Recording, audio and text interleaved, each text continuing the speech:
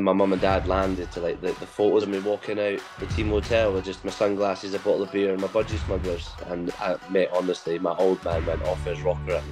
He said, "There's a few things that have annoyed me in life, but that's definitely up there." He said, "I don't want to see my son, walking around in a pair of bloody Y fronts on the TV."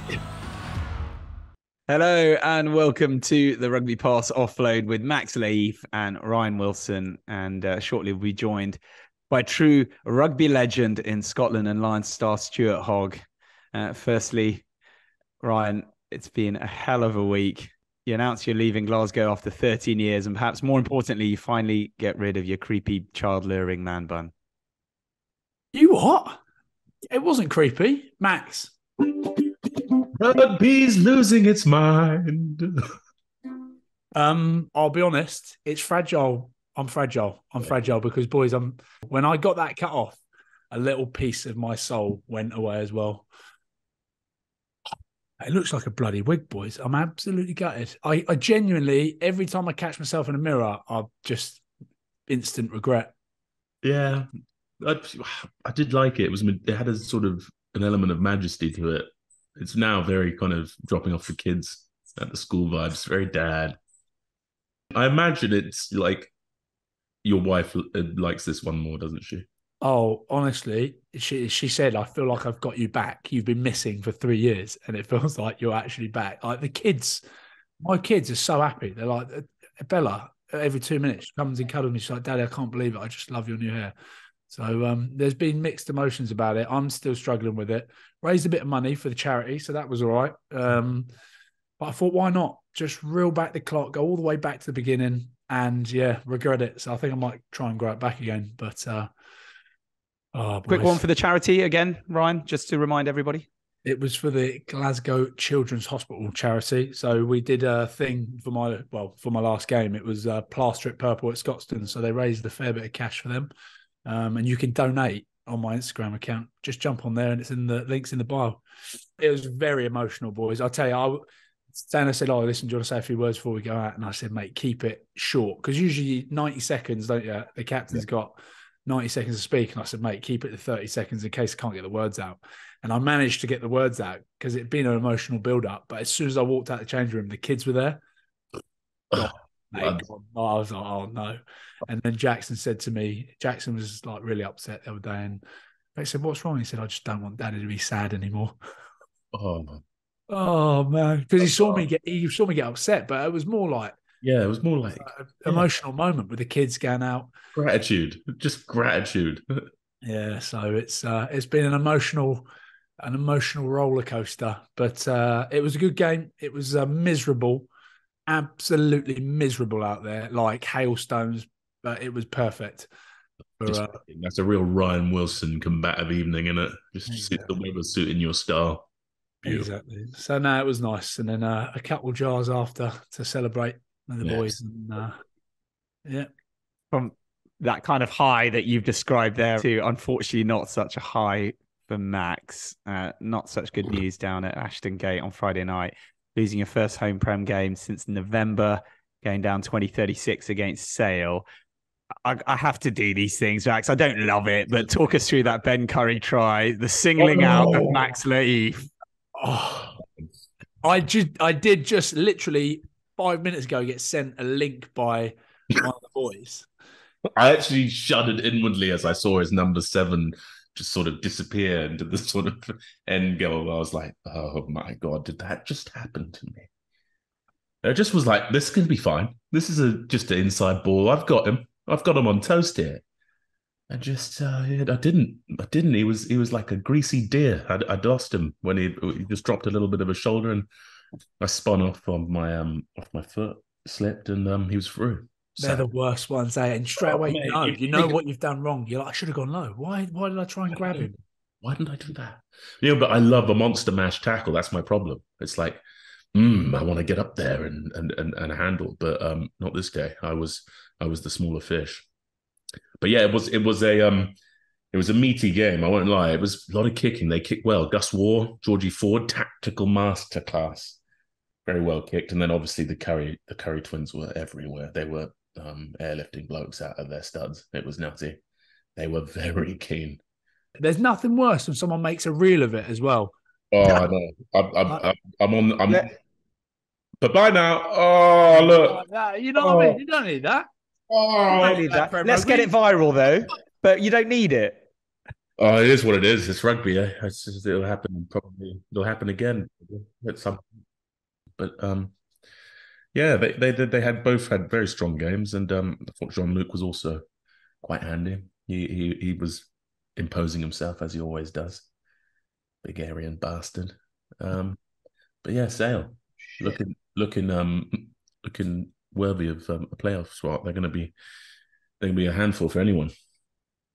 Max, let's get the inside track on your thoughts on that Ellis Genge tackle when he avoided a red card for a shoulder hit on. So what do you want my thoughts on that? It is what it is, isn't it? He definitely planted his shoulder in its face. But they were at each other all game. Like they were off the ball. They were just having a good tete-a-tete. Like it was funny to watch. Just like in breakdowns, just trying to end each other. It was quite funny. You could tell it was that kind of England banter. You know what I mean? Like, yeah, let's get into each other. Who's the hardest? I'm the hardest. No, you're harder. No, I'm harder. You know what I mean? There's that kind of currency of those two characters on the field. Well, look, boys, talking about Reds, controversial Reds, lucky to avoid Reds. What about Ollie Woodburn getting sent off in Exeter's 62-19 loss to Leicester Tigers? Here's my issue, right? There's absolutely no need to go looking for it. Like, he's in touch. It's done. It's not take it away because everyone's like it's a ridiculous red card. It makes it sound ridiculous straight away because it's a red card. It's not. It's a yellow card. Yellow card. It's on top of a yellow card, which is unfortunate. But why even bother going looking for it? That's where I think common sense comes in. You're like, Hoggy's covered well, taking Ashton into touch, his boots in touch, done. Actually, if you look at it, Woodburn slides before he gets there. Exactly the same thing happened in your game. Tuolangi comes in and bangs mate in the head. He should have got a... Yeah, he smoked Harry Thacker in the shwed. Yeah. So again, it's the inconsistencies. But why even bother go looking for it? It's like, it's done. Even the TMO was going, oh, I'm not sure it's affected it. But he's like, I'm going to make a point here. No, I'm 100% in that camp. But be careful. We could be pulled aside by the long arm of the law. Well, yeah, exactly. So then let's talk about that. So then Jack Noel puts this tweet out and he's getting in trouble for tweeting. By who? The RFU. He's been charged by the RFU for criticising the referee decision. Cue my jingle. Rugby's losing its mind. Rugby's losing its mind. But yeah, does that mean they're going to just scour the Twitter scape for other rugby players and just pull them up, hung, drawn, cord in the village square before the masses? Let's test it out now. Let's just both put out a tweet about it. Let's both put out a tweet about it and see what happens. Nah, I'm not doing it. We're lambasting it on air anyway. Hopefully they don't. Yeah, true. We're getting enough trouble here. He is. Can you do me a favour? Can you get your long hair back, please? I prefer it. Yeah, see, all the geezers like your long hair. I concur with you, Hoggy. Yeah, it just majestic, wasn't it? Now he just looks like a dad. You look like a peon. He is a dad. He's like super dad Mark V with so many kids. Looking like a dad, by the way, but you just looked cooler. You look more like an action hero. You were the protagonist before. Yeah, you look cool. Oh yeah, no, don't Hoggy, mate. I'm absolutely gutted. I feel like you look like a little boy again, mate. This is what you remember. This is what you remember from Glasgow, eh? Yeah, because you're a lunatic back then as well. Hoggy, be honest. What was Ryan like at Glasgow? A pain in the arse. Massive pain in the arse. To be fair, his quality. He used to always, and he's always done this, to be fair, he used to always look after the Islander boys that came in. It was Bezos with Nicks and Knacks, and then he looked after another few of the Fijian boys after I left. But my quality. Wilson was always for, like, obviously having Ava young. What were you when you had Ava? 23? 22, I think. Yeah, 22. So a massive part of Wilson's career has been all about the family. So it was he was always driving the family things around the club, and then when his dad came into coach in 2017 and he was named captain. He done everything he possibly could to be the father figure around the team. Him and his brother Cully and their dad Renz run Glasgow Warriors for a couple of years, didn't you? Yeah, too right, we did. Hoggy, did you do the Exeter Initiation? No comment. No one gives that away. Talk about it. It's the it. only one.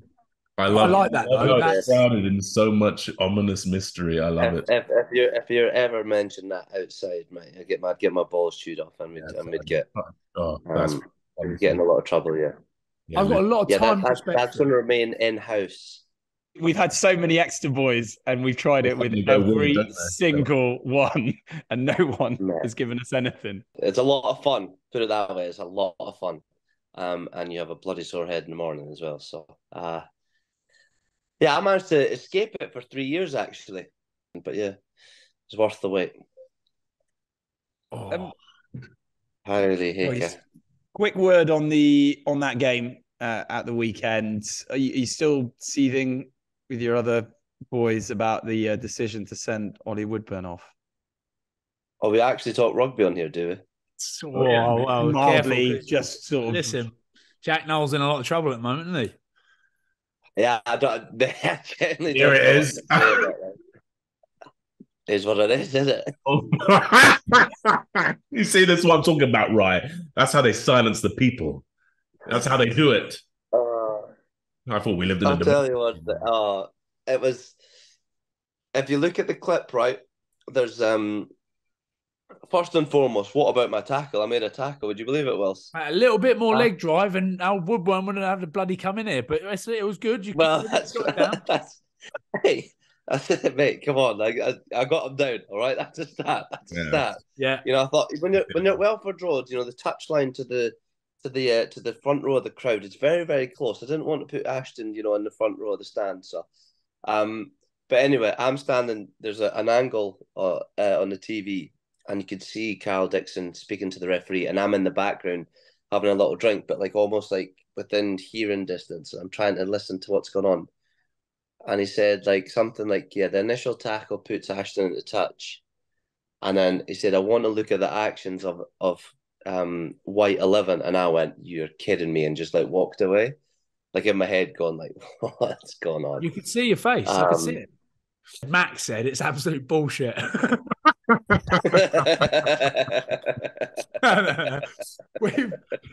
to walk the fence. Like I can say that. But genuinely, absolutely like ridiculous. The fact that one, the job's done. You put him into touch. And so why go looking for it? That's what annoyed me about the referee. Why even go looking for it? You don't have to answer. It's fine. But why go looking for it? Just nod your head if you agree. And then secondly, Woodburn's hit the floor first and slid under. It's not like it's like... He's hit me. Would he hit me? So, yeah, crazy. But what did Chris Ashton say to you when you picked him up after you smashed him into touch? After I absolutely melted him into touch. He said something in your ear. That was like we were actually having a little laugh. I went, "Tell me you've not scored that." I was like, "Tell me you've not scored that," and he's like, "I think I have." And I was like, "Oh, no way." And then I think it was Dad Kelly came over my shoulder. I was like, "Just let him score. Just let him score." I was like, mate, like, yes, I appreciate he's going for a record. He's going for 100 tries of that, but I'm not just going to let him walk in the corner. We were still in the bloody game at that point. It was only. What was it, 22-12 when he goes in to score that? I ain't letting him score. I was like, I've just made a tackle here for the first time this season. Let me off. And Matty Scott was laughing about me as well. And then he was like, honestly, I was like, tell me you've not scored that. And he's like, I actually think I have. And I was like, yeah, I'm useless. And did you sense the hostility, by the way, when Matt Scott went over and Ashton was looking for his third and he Ashton was just behind Matty Scott and wanted the ball off him, and you could tell Matty's just that. Oh yeah. I watched that back yesterday, and I was like, if he was going for if that was for 100, I'd be like, right, maybe Matty Scott could give it to him. But didn't he have his 100 by that point, and he's just literally going for a hat trick? Yeah, I think that's good crack. I think that's good crack keeping it off him because he's already got the 100. He doesn't need a hat trick to go with it. You would even dummied him, wouldn't you? I got done big time in the first half, right? I gave away a penalty in the first half, like in the bottom right-hand corner. And I tried to like argue my point back with Carl Dixon, which when you look at the law book, I was technically right. Anyway, that's another matter. But all the Leicester fans are like giving me jip at the side. So I've gone up like that, just like, come, keep coming, right? To which then it's like like they've got riled up. Second half, I knocked the ball on pretty much right in front of them. And then they're all standing going, whoa, whoa. And I'm like, oh, you bastards. And I'm like, yeah, fair play. Well done, well done. And then they'll give me a big round of applause at that afterwards. I was like, that's good crack. Good crack, that. Let's run through Hoggy's amazing career. Take us through like your first memories of a young teenage Stuart Hogg coming into that Glasgow side. Hoggy was just this pasty little freckly man from Hoyk. Which you had no idea where that was. No, of course I did. Scottish through and through, mate. And I do remember. Do you know one of my memories from you is that Scotland A game where you did the length of the field? Yeah, that was my first. Were you in camp that time in that Six Nations camp? 2012. No, I went in the week earlier, and we're playing against England, and I wasn't involved, obviously. Yeah, Robbo was like, yeah, you can go and play for the A's. I remember Chick Chalmers was the backs coach. He's like, oh, Hoggy, I've only got a couple of set piece plays for you. And I turned up at the Cadrona Hotel, and there's 42 A4 sheets of paper with different set piece plays in it. I was like, mate, where have you plucked these from? Like, and we run about 3 of them in the game. I remember Dunks got man of the match that day, didn't he? yeah, Wee Dunky. Yeah. But we had a good group back then, didn't we, Hoggy? We had a bloody good group of. We did. I remember both our first seasons, we finished second bottom after being in the playoffs the year before. Then we arrived, we finished second bottom.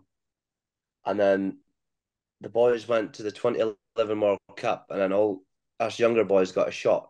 And we started building up the Glasgow to what it was. I remember for years we had a very similar 15 or 23. And we started to build up a good team that ended up being pretty much the Scotland team that went to the 15 and 19 World Cups. Remember we had something like 20, 28 players at the World Cup in 2015. Yeah. And we won the league that year. So yeah, no, it was a class group. Oh mate, we had a class team. Yeah, just great good fun. Great fun. Hoggy's not changed since then. He literally came in under Sean Lamont's wing. Absolute legend. Sean came. Yeah, Sean took me under his wing and said, "Look, I'll try and help you out." Because I think I played my first cap at like 82 kilos. We need to put some bulk in you. So Sean took me under his wing in the gym, and I ended up like squatting like 220 by the time Sean left. I think that's why I'm absolutely buggered now. By the way, can't do a bodyweight squat now. But I think it's because Sean wrecked my knees. But Sean was quality. I used to always call him a rugby daddy. He just looked after me all the time. Sean Lamont took him under his wing, but then ended up being Hoggy's roommate as well. And if you wanted to go with a safe person to room with, it wasn't Sean Lamont, because he was worse than me, like trying to play practical jokes, wasn't he? Do you remember like Treviso when I used to phone your hotel room and you thought it was haunted? No, that was the night before we played Italy in Rome, mate. So Sean had like the switches next to his bed, and like Wilson was right next to us, but like Sean would put the lights off, and I could tell he was up and moving around, and he would like go to the bottom of the bed, and I'd switch the light on. And he's like literally like crawling onto my bed, and you've obviously seen Sean Lamont's. He's got 3 legs. His third leg when he was like walking around naked, I got a fright at that thing. But then Will started like hearing all, like I was like screaming like a little girl, and I was like, right, I'm sleeping the light on, and Sean's like, get the light off, puts the light up. The next thing he's like done it really, really quietly, and like man, I'm like lying facing the window. He's got to that side of the bed and just like blew in my face, and I have absolutely crapped myself. Switched the light on, his like face is like here. I'm like, nah, no chance. Like, and like shaking like mad now. Wilson's next door, hears all the palaver that's going on, starts ringing our phone. And you remember what was it off? I was like, tiptoe through the window. What was that from again? It was like, is that Slender Man? No, no, is it Inception? Insidious. Insidious. Yeah. By the Yeah, window, so Wilson's just like, oh, the tulips. "Tiptoe through the window." And I'm like, nah, like, what's going on here? Because I was like, it didn't sound like Welsh at all. And I'm like, right, pick the phone up. I'm like, nah, what the hell's going on here? And Sean starts to play along. And he's like, Hoggy, I'm not touching the lights here now, by the way. Like, it's gone. Like, how can I be doing this? Lo and behold, I didn't know the lights were at that side of the bed at this point. But he's like flickering all the lights on and off, and then like putting like random lights on over here and over there, and then Wilson's still ringing through, and then it's like banging on the. You could like get from your balcony onto our balcony, and you're like knocking on the windows, and then jumping back and that. And this is a night before an international test match, and I'm going, I ain't sleeping. Like I'm 1 o'clock literally in the sitting like morning. I am, mate. I'm literally sitting like I am right now, going, I've got a game to play tomorrow, and I can't sleep because I'm fucking shitting myself because this lot wound me up about the hotel being haunted. It The was an best old thing was he hotel. was so OCD that he'd want to be in bed by like 9 o'clock in his bed, like 9:30, all his 9:30. socks and pants all in the drawer, like everything in the.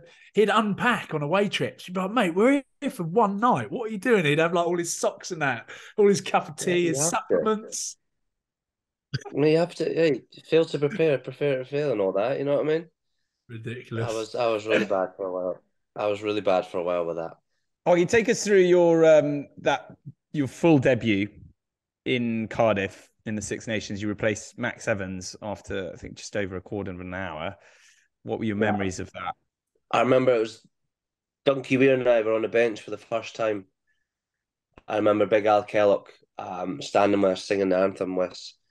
And as we were walking off, it was like, Hoggy, just because I'd never, like, it was weird because I obviously never been involved in international stuff before. And it was like, I was like looking around going, what the hell is going on here? Like, Millennium Stadium is massive. Big Al kind of puts his arm around me. He's like, Hoggy, let's just remember to try and stay in the game, will you? Try and stay focused. And you know what Rory's doing here? Would you do the exact same type thing? And before I even like thought about it, mate, I was like warming up in the bottom end, and I was like shouted to hurry up and get onto the pitch. Yeah, it was like 15 minutes straight on. I was like, didn't have any time to think about what it was, and I think that's why I actually went all right because it was just like bang, Hoggy, you're on straight away, go for it.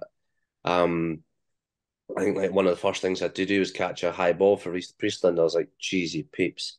I caught it, and I was like, right, we're into the game now. And then I run and I squaffed this kick. Honestly, I've never like it was like a propeller plane. Just the ball revs like spun about a million times straight to George North, and I was like, oh shit! So I'm gonna have to try and tackle this big Geronki now, am I? I think thankfully, like I think it was Sean at the time came across and helped me tackle him. I was like, right, brilliant. Now we're definitely in the game. And then before I knew it was done. Like genuine, like half time, came back out, done. Should have scored. Roman Poit didn't allow it. I've got a history of dropping the ball as I get to a trialing, but genuinely this time I managed to keep a hold of it. Didn't even go to the TMO, and yeah, she'd had a try, but managed to being from Hoyk, and Wilson will tell you what Hoyk people are like. I managed to steal the match ball, and get it signed by the players, and it sits down in the I think it's in the spare bedroom at the minute. Yeah, remember we used to play. Wilson might remember this. Max, you'll definitely remember this. Do you remember playing with the Webb Ellis balls? Yeah. Back in the day. Yeah, and so it's a red and white. It's a red and white Webb Ellis Welsh ball. And the players from the 22 signed it that day, and yeah, managed to keep it. I think Nick DeLuca actually stole it and gave it to me, and I just walked off the pitch with it. Like, pretty cool. Loved it. Yeah. And then straight into your initiation. Yeah, that was when it was fun because I don't normally do this now, but you had to do a drink with every team member, and it's like a drink of their choice, and you have to chop it. I remember Sean was the first drink, literally standing outside the function at the hotel with my mum and dad, and Sean the Monk comes across with a double whiskey, and I'm going, and he just like cheers me and downs his. I'm like, oh fucking hell, like, never had whiskey before, bang, and I was like, whoa, put hairs on the chest, and I was 19, didn't even have bloody chest hair. And then it went from red wine to white wine, to little Sambuca shots, tequila shots. Greg Laidlaw done me a solid. He got me a gin and tonic, which was just a water. So he helped me out a little bit. But Big Jim comes across and gives me a pint, And that was like the worst drink of the night, because as soon as I had the pint, the cookie cup was sitting right next to me, and the cookie cup got chundered into in the function room. Oh, And I was like, it got chundered into it and then hoyed out the fucking fire exit. I had to sing on stage that night. My parents were at the back of the room. They didn't expect me to sing a song like I did. Sang "I'm a Believer," which Noel I Hoyt thought. song. No, well, my mum and dad thought that was going to be the case. They were like, "Oh, we were expecting something like that," but and after it, people asked me what song did I sing. I was like, "Oh, I sang "I'm a Believer" off of Shrek." Like, obviously, I thought it was off of Shrek, but lo and behold, it's from the Monkeys about 40 years earlier to that. But yeah, no, it was a class night. I remember Fordy and Steve Much, the physio, put me to bed. And then I think I came back down, and then my mum and dad put me to bed, and my mum like rolled up loads of towels around the bed so I didn't roll out. But I woke up in the morning, and I had like a massive nose. I had like a cut across my nose, and like I'd split my head open. And I was like, "What the hell's going on here?" My mum said I went to be sick in the toilet, slept on the bathroom floor, and headbutted the toilet, and burst my nose, split my nose open, and split my head open. I was like, woke up in the morning, I was like, "Fuck, I've been in a proper fight in the game or something like that." Lo and behold, I'd headbutted the toilet because I couldn't handle my piss. 11 years ago. They were the days, eh? They were the days. Oh man. Talk us through the 2013 Lions tour to Australia. Just initially getting picked, you were the youngest player in the squad at only 20. What did it feel like getting that call up? Oh mate, it was unbelievable because like prior to it, we came off the back of a decent Six Nations. We finished third. And I'd played all right. Kind of first time you got media attention, you're like, oh, the people are saying, no, you might get there. Like your name's, there or thereabouts. I was like, well, Lee Halfpenny has just come off the back of getting Six Nations Player of the Year, so he's going to be the fullback. And then Rob Carney was there as well. But I remember we were training on the back pitches, at Glasgow, and I had like hair gel in at the time, and Tatsy, our defence coach, Matty Taylor, was like, "Oh, mate, you think you're going? You think you're going, don't you?" I was like, "How do you mean?" He's like, "You got your bloody hair gelled, haven't you? You little ripper." And I was like, "Fucking hell!" Run inside, grab my phone, and then like run back outside. So I was doing a kicking session with Mossy, and I had like my phone, stuck it on Sky Sports News, and then my name was read out. I was like, "Oh!" There's like screamed on the back pitches. And like 2 minutes later, like Gregor comes out and said, "Had a feeling you'd be there, Stuart. Had a feeling you'd be there." And then I spoke to Rob Howley that night, and Rob Howley told me that Gregor said that I could play 10 and goal kick. So I remember. So Gregor knew I was going, but he was like, I just had a feeling you'd be there. So I ended up coming off the bench that weekend. Remember me, Scux, and I can't remember who else came off the bench, and I had to goal kick. And the first place I ever had to goal kick was at Connacht away. Oh, And if you mate, played, nothing worse at the dog mate, track. On track, yeah. Mate, you played at the sports ground, mate. It's like it's the windiest the windiest place you'll ever come across. If you get your kick right, you've got a chance. If you get it any bit wrong, mate, it's going close to the touchline. And my first kick was outside, like on like the 5 metre line, and I hit it an absolute beauty, and it went over. And then I had an easy kick after that. I was like, oh, this goal kicking's, it's not that difficult. And then that week we ended up playing Leinster in the semi-final the following week, and I goal kicked then. And I kicked like the first 5 kicks, like relatively tough ones. I was like, why is this, why does Donkey Weir and Jacka, why are they taking so much time and pressure about these goal kicks? Came with the biggest kick of the match to draw the game to take it in extra time. I have squaffed it, shanked it, gone AWOL. We get beat. I was like, yeah, maybe goal kicking's not for me. Went on that tour, played 10 against combined counties, which we won 70 odd points. And Lee Halfpenny came off the bench at half time. And the first thing I said to him was, you can goal kick. Because like we were winning by 40 odd points, but I was like, if this could potentially be 100 points, but I've missed a couple of goals, it could be 100 points. I don't want to be the one that lets us down for 100 points. And I think it was like only ended up being like 70 odd anyway. But and then I played 10 against the Brumbies, hit the post twice, and it was the only game on tour we lost. It was the best part of 6-7 years before I was allowed to play 10 and goal kick again. Do you remember Johnny Sexton scrapping with Hibbard? No. When? Where? On that tour? Yeah, before the last test. Do you know why I don't remember that? Because we were in Noosa for the last week. We went on the Sunday after the second test. We lost the second test and then went for 3 days on the piss in Noosa prior to the third test. And I was like, what the hell is going on here? I was like, fair enough if it was 2-0, but it was 1-1. And we all went on the smash for 3 days in Noosa. Rory Best said to one of the journalists, Irish journalists, was like, what did you learn from the Lions tour? And I think Bestie replied, well, you can train with a hangover. Because honestly, we were in the mixed veg or the binges, whatever you want to call it. The dirt trackers. The dirt trackers, mate. Like, I think we were doing everything we possibly could to wreck the sessions. But then we absolutely blitzed Australia in the final test. So, yeah, going to Noosa for 3 days on the piss was probably the best thing we've ever done. Mate, we were celebrating as if we had a part to play. We were there making up the numbers for the last 3 weeks, but we still had a lot of fun. Good fun. It is crazy to think you were only 20 years old. Like, you look back at some of those videos you see now, back at that tour, and how young you look. 20 years old, you must have been in awe of like everyone around you. I had my 21st on tour. So I remember I remember got a big birthday cake and I had to sing on the bus, and then because I was the youngest and I'd fucked up a few times losing that bloody teddy bear. I had to do a fair amount of drinks there, but mate, it's the same as when you first went to Glasgow. Like, you know, all of the people that are there. I mean, I played with my hero and Brian O'Driscoll in a game, like training with him all the time. I was like, what is this little pasty, little freckly Scotsman doing here with all these legends? Like, but I'm like, this is quality, absolute quality. It's like, mate, I was offering like tie boy shoelaces and everything for them. I was like, what am I doing here? Like, I'll clean your boots. Like, what do you want? So after you won the series, how long did it go on for? And then who stayed out there the longest? I think we all came back on like the Tuesday or something.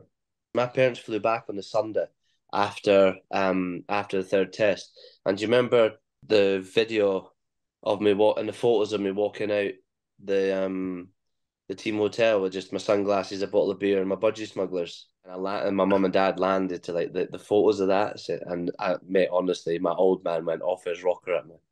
He's like, that is not a good look for you at all. You played the Hogg name.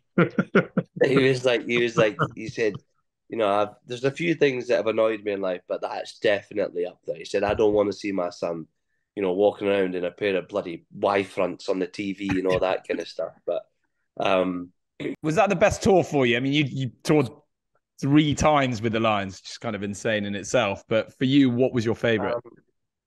It was the best Lions tour on, yeah. One of the best tours. Well, did you do that massive tour in 2014 when we went America, Canada, Argentina, South Africa? Nah, I'd wrecked my shoulder against South Africa when I think you were at that Lions tour and I was in South Africa, dislocated my shoulder. So I was out for ages with that. Oh, yeah. That was a good tour. Because we had, four different countries in 4 weeks. It was manic, but I remember in the build up to, because we had gone out on tour, you go out for like a midweek meal in like small groups, and like every now and then you'd have like a couple of beers or whatever.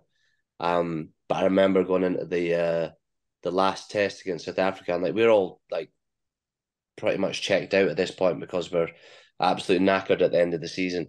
I remember we all went out to a restaurant on like the Wednesday night, I think it was, before our day off. And Big Vern was like, right, lads, you know, I've caught wind of a few boys having a few beers and that during the midweek, you know, like we've got away with the last 3 games because we've played, you know, lesser opposition. We're now playing against South Africa. You'll not see these boys, you know, going out midweek and getting smashed. You'll not see that at all. But you got off the bus to go into the restaurant, and I reckon 6 of them are on their hands and knees spewing their ringer outside the restaurant. Remember, was it Andre Strauss, the hooker with the long blonde hair that was the captain at the time? Yeah, mate, he's chundering fucking left, right in Chelsea, Yeah, like, Adrian and we're Strauss. going, and we're going, yeah, these boys will not be out in the piss at all, mate. The whole squad were there. They just left as we were going in. They're all absolutely steamboat willied. I think that actually took 60 points off our stat weekend as well. we've had some good ones. Like even, again, careful where we go with this, but even Japan 2019, you get a bit of time to go and relax, and we had some good nights out in Japan as well. Like we've had a few good ones, haven't we? We've had a few. We have. Well, we could go on for days, but unfortunately, in the top left of my screen it says recording. Yeah, exactly. Yeah, let's just say we've kicked the arse out of it. We've kicked the arse out of it, and I wouldn't change it. One of the best nights out with Wales was, well, for me, the fortunate thing for me being shite at drinking was when Wilson was Batman, I was Robin. Oh, don't bring this up. Yes. Don't, man, like, Yeah. They asked me to do a little bit of About You the other day at Glasgow.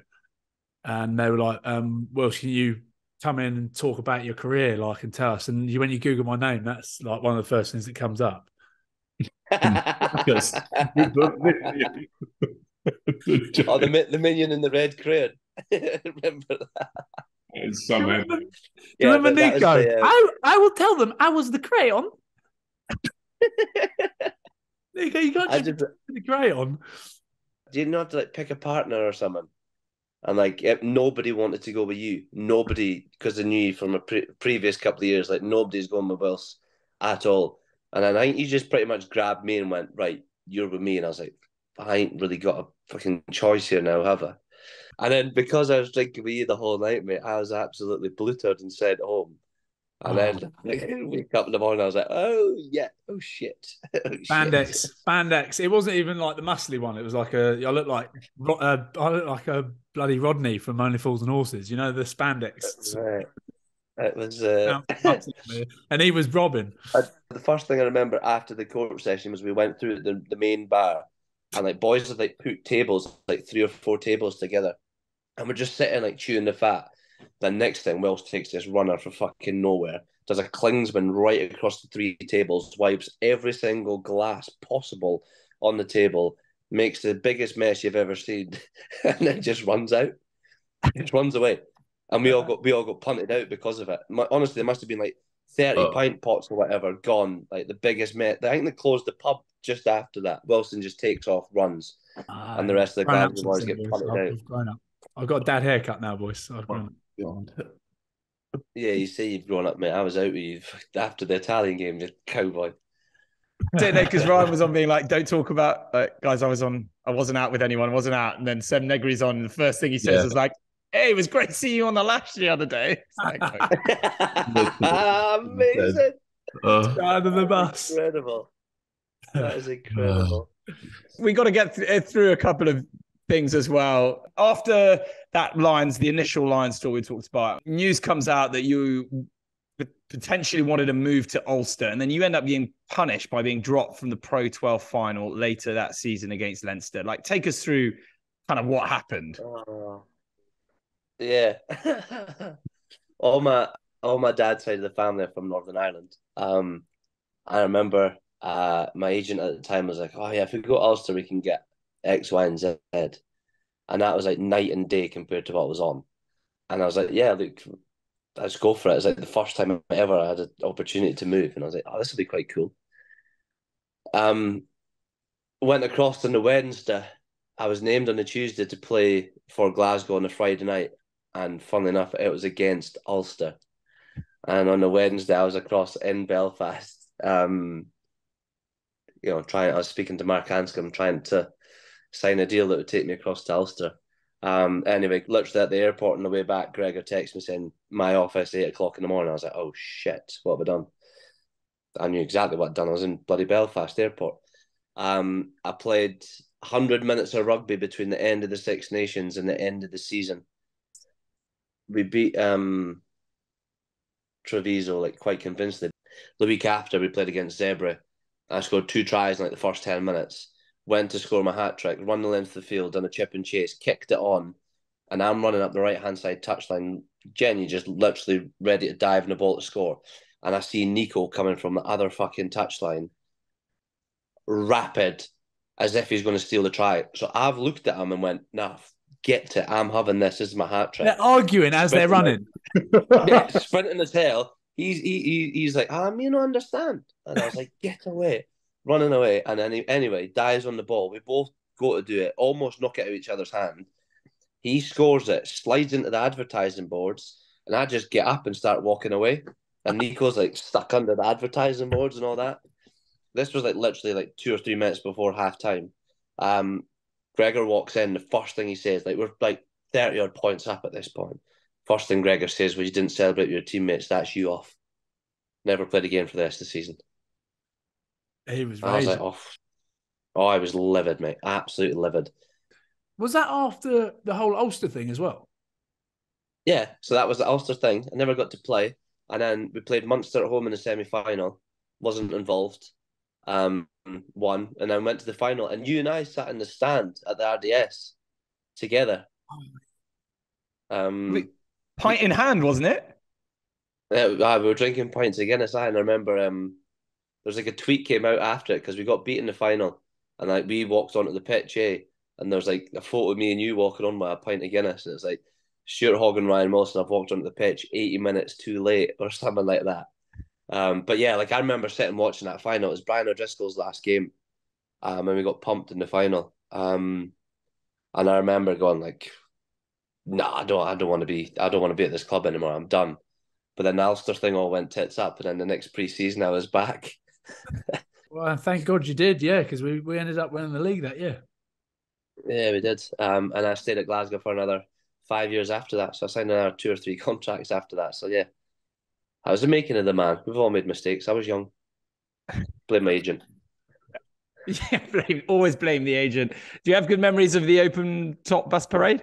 Oh, here we go. They always joke on here that we had a bus parade, open top bus parade, but like a few boys went down there, didn't there? There's a couple hundred people, but I think we all just went Oh yeah, where was it? Where was it again? George Square. Yeah, George Square. Yeah. Yeah, there's like one man and his dog down there. I think there's more. I think there's more people on the bus, weren't there? Yeah, I think so. I'm not sure. I think we'd all pissed off by then. Let's roll on. Oh yeah, after that injury we discussed on the 2017 Lions tour, like you're then injured and in and out of rugby, and then you start getting in like some altercations with some abusive fans on social media. Like we talked about these sort of things with Ryan as well and Max, and but how hard did you find being like in the spotlight and attacked on social media and a target, if you will? I think it was after that injury, like I'd maintained a shoulder niggle for like the best part of 9 months to go on that tour. I remember coming back, I smashed my eye socket, I came back, I had my shoulder reconstructed. I played 3 games of rugby when I got back. I was out for 4 months, came back, played 3 games of rugby, ripped my iliopsoas muscle in my gut. Was out for 3 months with that, came back, popped my right shoulder. And like that was when all the kind of stuff started. Like all my injuries happened all at the kind of the one season. And then I was getting like abuse all the time saying, oh, he's never going to be back to where he was and all that kind of thing. And I was like, that was the first time I'd really got like abuse because I'd came off the back of like 6 Nations Player of the Year back to back. And everything was fine and dandy. And then that was about the only time or the first time I started getting abuse. And I was like, nah, like stuff this. Like I'm going to prove you wrong. Ended up like making double the mistakes. And then I was really bad at that age for like biting back at people online, which is a recipe for disaster because all they do is wind you up a little bit more about it. But I mean, it took me a while. It took me a couple of years first and foremost to get over that tour, then to get over the injuries, and then to get over like the initial social media abuse. Whereas now, like I look back on it and gone, I can't change it all, but would I handled it a little bit different? Yes, I probably would. I've not had my Twitter for 3 years. As soon as I was given the Scotland captaincy, I was one of the Gregor's agreements was that I came off social media or like handed it. So I was like, yeah, I'll delete it, Gregor. I'll delete it. I'll be fine. And my agency were like, yeah, no, you can't delete it. We'll run it for you. So they've run my Twitter for the last 3 years. And it's actually been quite refreshing. But when you don't read it on Twitter, you still get shed loads of it on Instagram. And I'm at a stage now that I've taken all my message requests and all that off because it was just getting too much. Like I was getting like so much shit the whole time. It got to the point that because people couldn't message me, they started messaging my wife. And like, oh fuck, giving like shit out to her about me and all that kind of stuff, and saying that like she can't be proud of her husband and all that kind of stuff, and like the kids must be embarrassed and all that. And I was like, jeez. And I was like, right, Jill, like you get all your message requests to shit as well. Like, But no, it's weird because on the flip side of that, like I want to use my profile in the best way possible. The worst thing for the social media abuse is that you take, like for me now on Twitter, like I was good for interacting with people. Like I enjoyed the chat and the banter and stuff like that, but then just got all too much that I was like, well, the people that abuse me, I've almost ruined it for the people that have been, kind to me. I don't miss Twitter. But on Instagram, it's the same. Like at the end of the day, like people think because we're sportsmen, we've just got this hierarchy that, well, we've got everything that we want, and life's playing like a piece of piss, and we've got the dream job or whatever.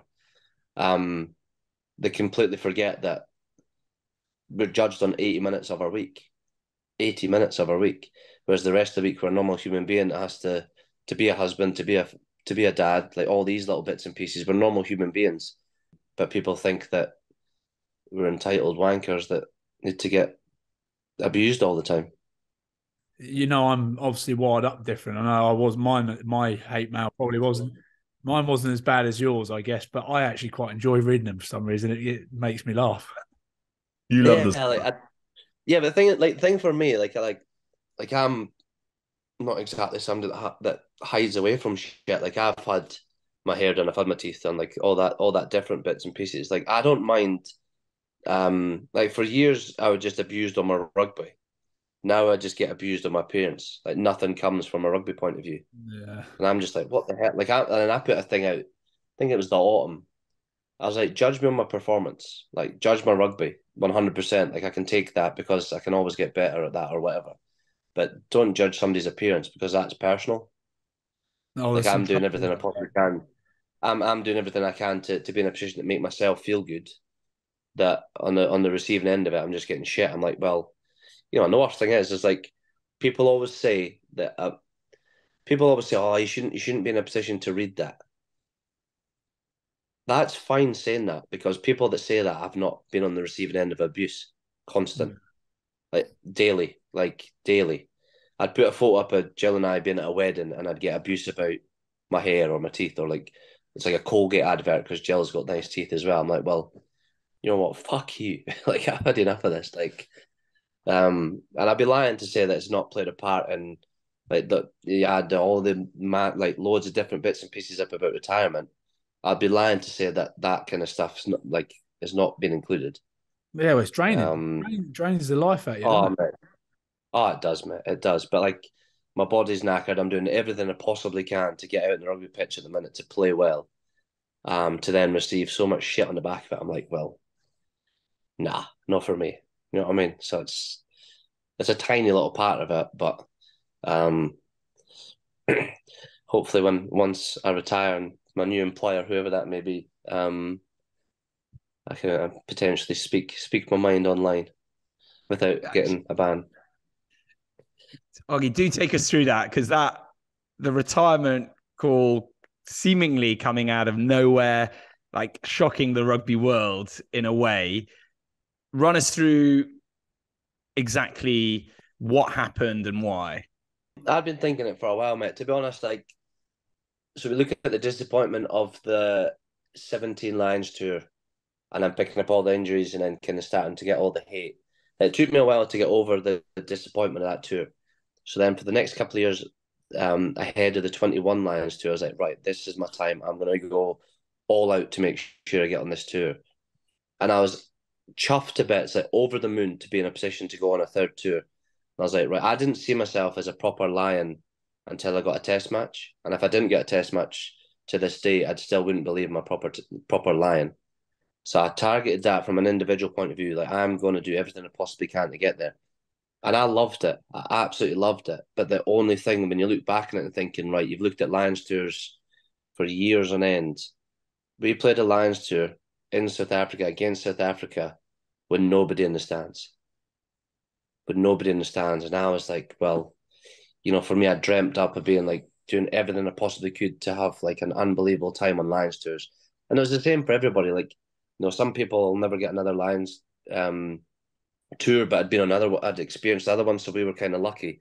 Some boys will play on that Lions tour that'll probably never go again, but that's their only memory and experience of a Lions tour is behind closed doors.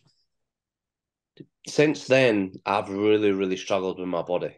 Like, I'd done everything to get there. I've got patella tendonitis in both knees, worse in the right than it is in the left. But I'd struggled I remember speaking to boys, and like older boys are like, you get to a certain point in your career and it just hits you. Bang, it just hits you. And I was like, no, it'll never happen to me. Never happen to me. In 2021, after the Six Nations, that time came. It just hit me like a ton of bricks. I was like, holy shit, what's happened to you? And it was just like game on game. I was just trying to do everything I possibly could to build up to play.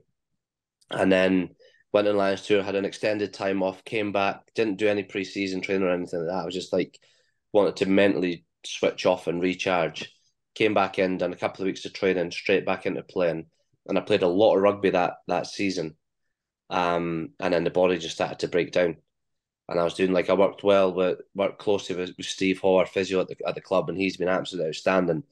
Like literally spending hours on end every single day on the physio bed to get right.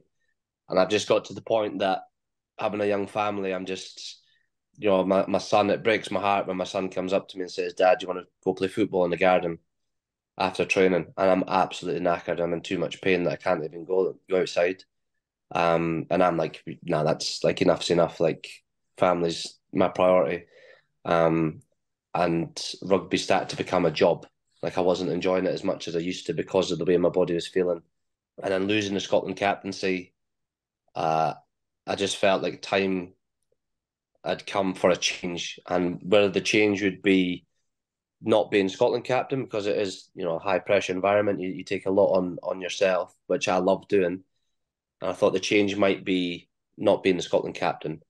But in that autumn tests, I felt I was doing the exact same job as I was doing when I was captain. And I was like, the change isn't really here. And I sat down at length with Jill, with my parents, with Rob at the club, with Gregor, and just said, I believe now's my time to pull away. And ever since making a decision, I've felt like a completely different person. Like feel at ease. I feel like there's a monkey being lifted off my back, and I'm now in a position that I'm doing everything I can to make sure I'm fit and well to play. But I'm going to have like the most enjoyable time I've ever had on the rugby field, because I know that it could end in a few weeks' time, or it could end after the World Cup. So I'm going to do everything I possibly can to get to the World Cup. And then I'm genuinely excited about life after rugby and moving back to Scotland and being around all my family. I've been away for 14 years now, from home. So it's time to get the English accents knocked out the kids, I reckon. He's gutted about that. He doesn't stop. Oh, mate, that. He's right. His kids have got English accents, and mine have got Glaswegian ones. But the real reason you want to move closer to me so I can come and drink at your pub in Hoyk. Well, you can do whatever you want, mate. You can do whatever you want. The only thing is you're going to have to run it past my dad first. It's funny though, how it all comes around, Hoggy. Like, I'm on sort of a similar sort of boat, but you spend your whole career striving for something and stressing yourself out, but then suddenly you realise again what the whole point is. And so now the end's coming. You want to enjoy it as much as possible. So you're, in a way, you're sort of lucky that it doesn't end like that. You've got an opportunity now to fucking enjoy it, eh? Like, it's my 14th season at it. You know what I mean? Like, I'm at ease with what I've done, and I'm excited about, for me, from a family point of view, going back home, having a completely different career. Like, I've never, I've been very lucky. I came straight out of school into rugby. Like, I'm going to have to go into the real world, which I'm actually really quite excited about. But yeah, like you get the freedom to do what you want type thing now. That's what I'm excited about. But could I have played for a little bit longer?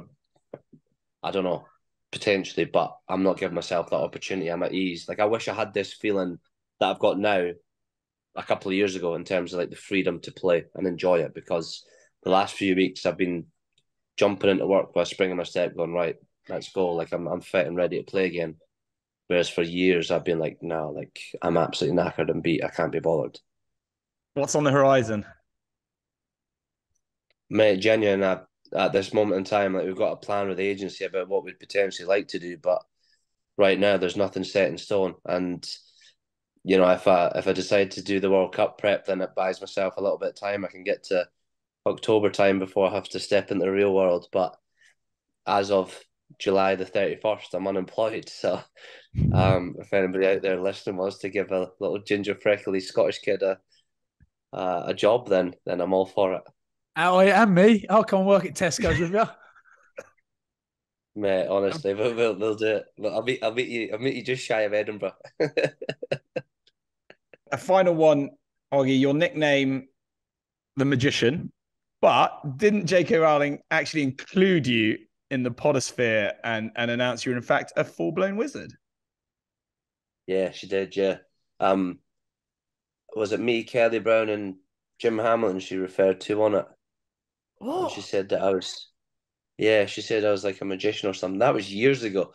And what I think it was one of Jill's mates after I put the tweet out about the announcement of retiring.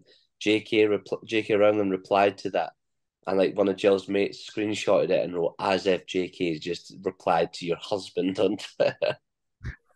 Yeah, I'm a magician. Yeah, I used to be quite good. That was back in the day. Yeah, I'll tell you, Nick Grigg wouldn't get in there because he remember she came in the change room after and he saw her and I went, "Who's that?" Was I said, "That's the lady that wrote those books, Harry Potter." It was like, "Fuck, is it Roald Dahl?" Like, yeah, that's her name, Roald Dahl. Let's finish off with our usual quickfire round, kind of the first thing that comes into your head. Best player you've played with? Ben Russell. Best player you've ever played against? Dan Carter. Actually. Oh, wait. Oh, good. Go. Dan Carter for being Dan Carter, but one of the toughest opposition players I've ever had to come play against was Julian Savea in his peak. What was he got, like 52 caps and like 49 tries or something. I remember playing against him at Murrayfield, and I could still be playing him now, mate, and I wouldn't get anywhere bloody near him. He was tough. Pound for pound, the toughest player I played against. Biggest fight you've witnessed in training? Tom Ryder and what was his name again? Offa Whanganui. Offa Whanganui. Mate, that was the best. That was a great fight. Yeah. That went on for a good 5 minutes too long. Yeah, it got to the awkward stage, didn't it? It got to the awkward stage. I'll tell you who I used to really enjoy. I used to enjoy Fuzzy against Adam Hastings. They were always good because Hastings Hastings would play 10 in the fifth in the starting 15, and Chris Fazara would just fly off the tail lineouts and hit everybody late. But Adam, like anybody that Fuzzy hit, would just be like, "Oh fuck, it's Fuzzy," like let him off. Whereas Adam Hastings would like chase after him and go after him again, which I was like, "Do you know what? Fair play, Hastings, good on you." And he would go for Fuzzy, and they ended up having a little set too now and then. But that pretty much continued for like the whole season. It was at Test Match Tuesday was the best ever sessions because it was like, right, what's Fuzzy and Hastings going to be up to today? But Hastings, they could hide behind a lamppost, still went after him. Like it was fair play. Player who's rubbed you up the wrong way the most in your career? That prick, Wilson. What, really? Mate, like in all the time I've played, I've heard what you said to some people, and then I was like, shit, I've got to play against him. When I moved to Exeter, and the most like gutted I've ever been was drawing Glasgow in the European round, the first season I was there. Yeah, me too. And I run out the back of like a forward pod, and this clown just came from absolutely nowhere, and I just shipped the ball into anybody, and he wiped me late as hell. And like would like stick his elbow in my face, like forearm in the face. He's like, "That's just the fucking beginning," and all that kind of stuff. And then he was like I remember like dummying him and then passing to somebody else, or like the ball was like skipped past me, and Wilson was flying out of line to hit me, but like skipped past me. It's like, "Oh, you're fucking lucky there." Yeah, he's hellish. You and Peter O'Mahony are the worst to play against. Like. Just hard buggers that I just don't enjoy. Yeah, you're definitely, like, mate. Honestly, 2 or 3 times I played against you, I was like, this is hellish. Wasn't bothered about like the final result. I was just like, how much verbal abuse or physical abuse am I going to get off this clown? Yeah, but we love each other, really. Yeah. You're saying that, Ryan. I mean, he's literally just said you're the most annoying player he's ever played against in his entire 14-season career. Nah, he's winding you Ever. lot up. He's got loads of other people. That to be fair, not really. Deadly honest here. Final one, Hoggy. 3 people in a car with you for the biggest party of your life. Well, I need somebody for crack. So I'll either take Wills or Jim Hamilton, one of the two. Can't have them both there because it'll be a pissing contest about who speaks the most. So it'll be Wills or Jim. Mate, Jim fucking can't hack it, mate. He's gluten free. He doesn't eat he can't touch a fucking potato. He doesn't even drink full beers anymore, little half pints, and he smoke bombs like you wouldn't believe. So I'm ahead of him. I'd rather. Oh, wow, that's a lot of beers. Yeah, is that you pleading your case there? Right, we'll Not a take sales Wells. pitch. Come on, Will. I'll take Wells. I'll take Little Greig Laidlaw. Yeah, great things about this man. Yeah, because he is a fucking lunatic when you give him a couple. I'll probably take Big Dave Ewers. oh, Big Dave Ewers because he can see the pints away. he puts him in that hum. Puts him in the camel. He holds a pint pot as if it's a fucking half pint. Like honestly, he's got hands. Never seen anything like it. So I reckon him and Welsh could go toe to toe, which would end up Wilson getting absolutely battered because he would never be able to keep up. Oh, 100%. And then Little Greig trying to be the little small man syndrome, chasing our tails. Yeah, that would be the 3: Welsh, Dave Ewers, Greg Laidlaw. Sadly, that is actually all the time we've got left for this week. Huge thank you to Ryan and to Max as always, and a huge thanks to Stuart as well. Oggy, best of luck with the end of the season, hopefully the World Cup, and then everything that comes afterwards. You've been fantastic value, so huge thank you. And we will hear and see you all next week.